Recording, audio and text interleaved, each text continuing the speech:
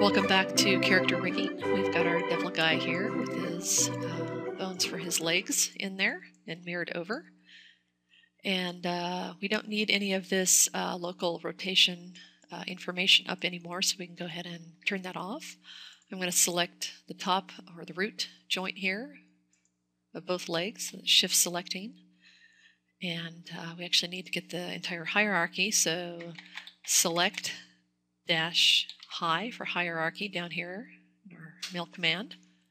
It's going to select everything right here, and I'm just going to come up to my shelf and click on the LRA button.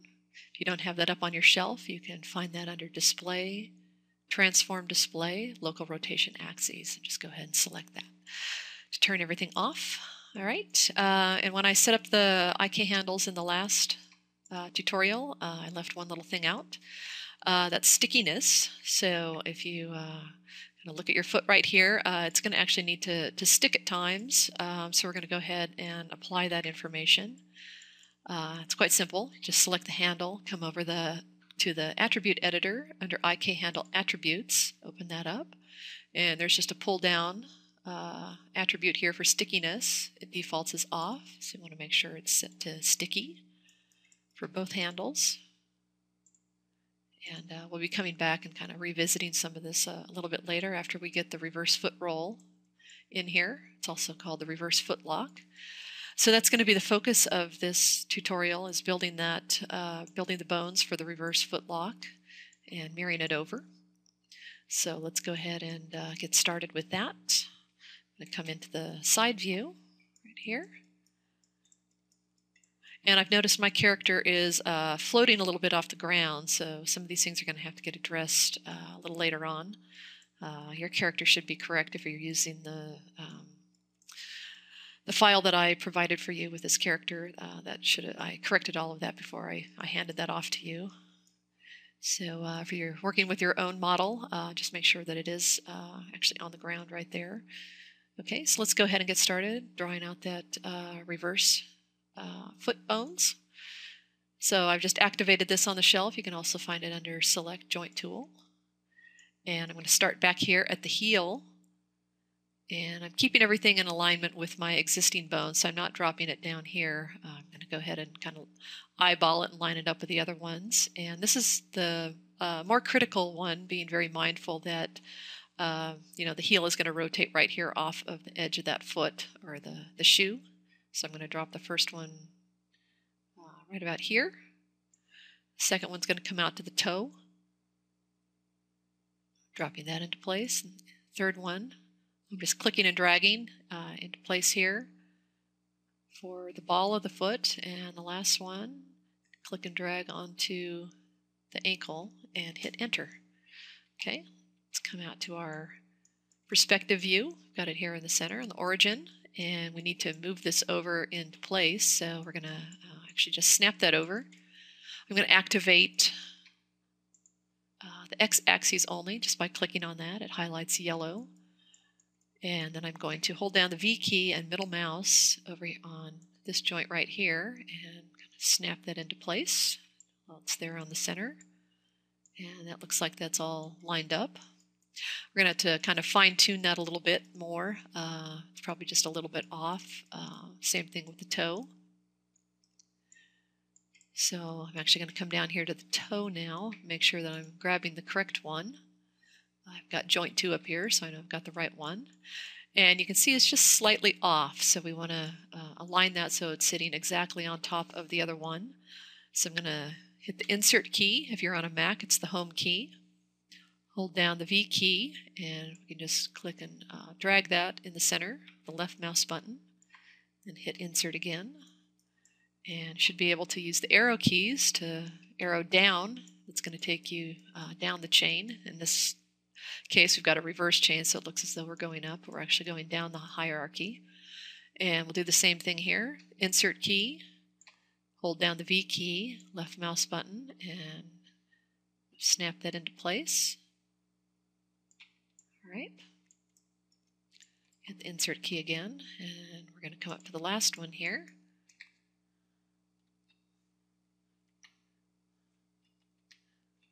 Let's just arrowing down to that, and this one looks like it's on there. Let's just go ahead and hit the insert key, hold down the V key, and just select it. So it did need to move back just slightly, so it's just ever so slightly off. And hit the insert key again, and we should have that done. Okay, so you've probably noticed that especially here with the toe, they're sitting exactly on top of the other joint chain, so it makes it a little bit difficult to select that. Actually, this one still looks like it's a little bit off, so I'm going to come back down here, just select that, hold down the V key, and see if that can do any better. Actually, I guess that is it right there. Okay, so you've probably noticed that it's a little bit difficult to kind of select between the two. Kind of have to zoom in here. So to kind of avoid selecting the wrong one, I'm going to come down here and select the root of that. Come over to the channel box, and under radius, we can just up that to 6. And you can see that that only did it for the one right there, so we actually need to come down here to our mail script and just arrow up. So we've got that select dash high, selects the entire hierarchy, and then we can come in here and put in 0.6. So that makes them just slightly larger, so we can kind of see the difference between our reverse foot lock bones and the bones of our leg, part of our leg. Okay. So let's come back here, select that. We need to come in here and name the joints now. So I'm starting with the first joint. Coming up here, this is our reverse lock, so RL to start with. Underscore, we're going to follow the same naming convention, so left, LT. And this is the heel, 0, 1. And then I'm going to come down to the next one. So that's just arrowing down. It takes me down to joint 2. And we could have actually copied this one right here. Let's come back here and just grab that, copy it, Control C, arrow down, or actually we'll just come down here and grab this next one, the next joint, and Control V and paste that in there and replace heel with toe. That L right there. Okay, and then I'm going to come up to making sure I'm grabbing the right one. Ball of the foot there, that's joint 3. Paste that in there. Type in ball. And the last one, grabbing the right one here, joint 4. Paste that in there, and this is our ankle.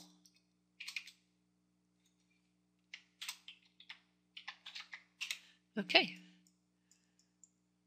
so we've got all those named now. I'm going to go down here and select the root joint, and we're ready to mirror that over. So what we need to do is come under skeleton, mirror joint, and we should have our settings from the leg in here still. If we don't, we'll just go ahead and type that in there. It looks like it got reset, so I'm going to reset everything. We're going to mirror across the YZ axes, and we're going to replace the underscore left, as you can see right here.